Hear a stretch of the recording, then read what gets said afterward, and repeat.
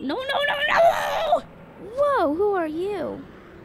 And Puddles, the mascot for the National Wildlife Refuge system. Hey, what's wrong?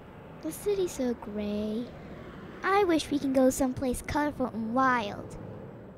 Hey, Puddles! There you are! What are you doing? Hey, Teddy! We were wishing we could visit a wild place outside of the city. I know just the place, and it's close. Hop in. Where are we? It's so beautiful, open, and green. This is the Sacramento National Wildlife Refuge. Just one of over 500 national wildlife refuges located across the country.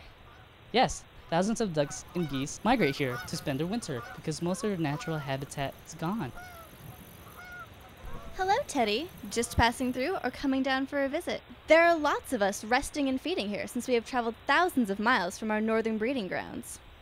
Okay, let's check it out. Wow, what are those? Ah, the northern shovelers, known for their spoon-shaped bills. They're stirring up the water, causing food to funnel up to the surface.